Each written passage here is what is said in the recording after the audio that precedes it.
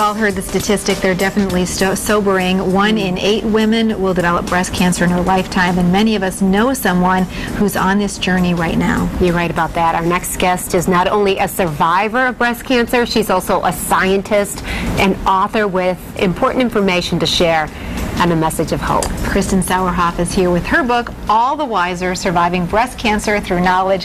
And I have to say, Kristin, your book is on my bedside table at home. I'm enjoying very much reading your story because your approach really is one of education. It is. Thank you very much, and thank you for having me here today. It's so important for me to get the message out to women. One of the reasons I wrote the book was because I felt that there were a lot of reference books out there, a lot of books with a lot of really detailed medical information.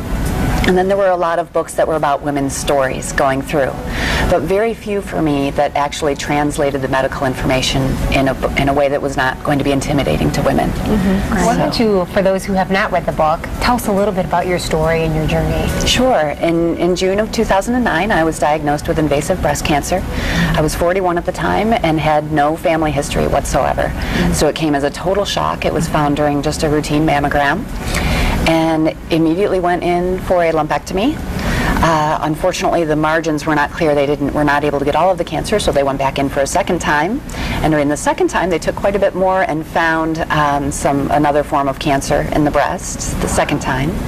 So at that time, they said, let's just go ahead and start chemo, and we'll decide what we want to do later on. So I started chemo in August through November of '09. And then in February of 2010, opted to have a double mastectomy with reconstruction.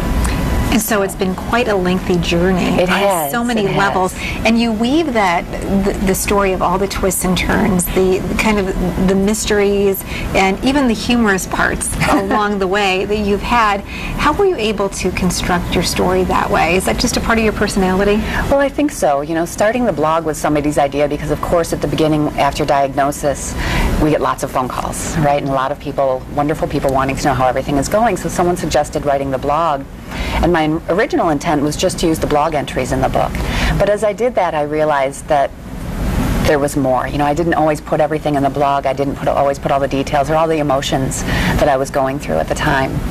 So that's how. So I followed then up each blog entry with what I called a reflection, which kind of filled in the details and helped add some information. And then at each point, I kept writing down, okay, what questions did I have during this time?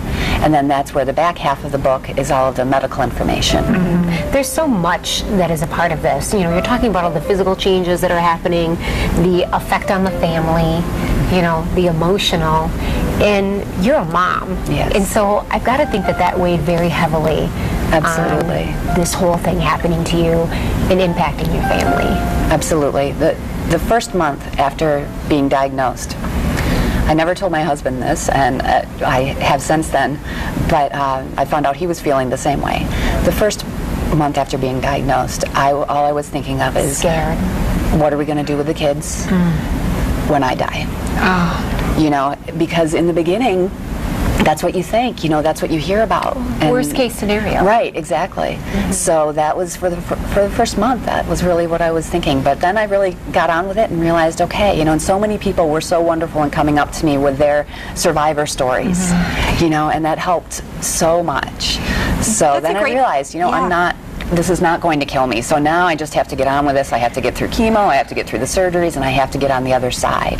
Right. And that's determination took over. You know, the great part about the Komen Foundation, and I know that you have a signing coming up, is that there are so many survivors. Yes. And there's so many stories that are there to inspire and encourage you when you're going through all of those different stages of treatment, from the diagnosis through the surgeries, the chemo.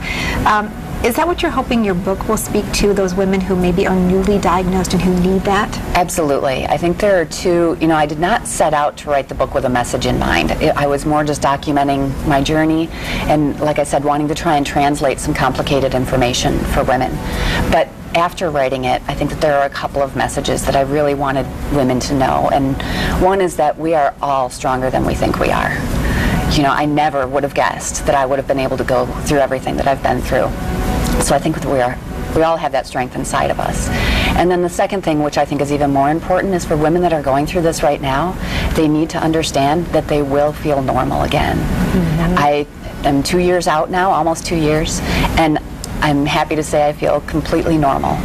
And so that's, I think, an important message, because there was a time when I had to stop taking the stairs at work and take the elevator.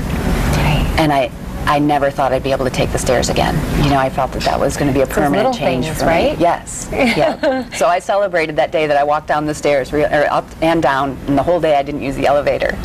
And that memory sticks in my mind. So women will feel normal again. So people will get the opportunity to meet with you, to get your book, to have you sign it, and you've got something coming up on the 28th of June. Why don't you tell us about it? Yes, I do. The Susan G. Komen Foundation of Southwest Michigan has been kind enough to invite me to have an event in their Kalamazoo office at 4 o'clock, and we are going to start with a reading and then finish up with a signing, and books will be available at the event as well as on Amazon right now. Oh, that's wonderful. Yeah, that is fantastic. And do you have any words for your husband, your family?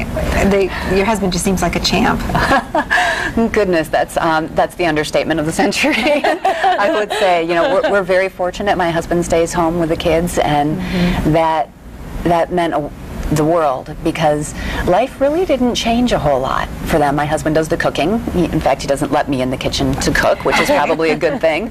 So that continued on, and they were wonderful. We would read books up in bed before bedtime. I would read to them. So the support that I got from them, I can't even tell you. My kids, we were very open with them from the very beginning, and they would talk about it with their friends at school, so I knew that they were dealing with it well, and they were incredibly supportive. They always knew when I needed a hug, and came up and gave me a hug. So thank you for asking, because that was a very important part.